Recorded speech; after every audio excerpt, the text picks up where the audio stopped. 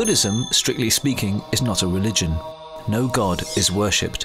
It has a reputation for being less dogmatic and easier to adapt into a modern lifestyle, hence its appeal to Westerners. Mind you, getting intoxicated, lying or gossiping and stealing are all no-nos for the observant Buddhist. The aim is to control our earthly desires, both material and sensory, as craving them leads to suffering. Ultimately, through spiritual development, we lose our attachment to the idea of a self and live in the here and now. Simple, huh?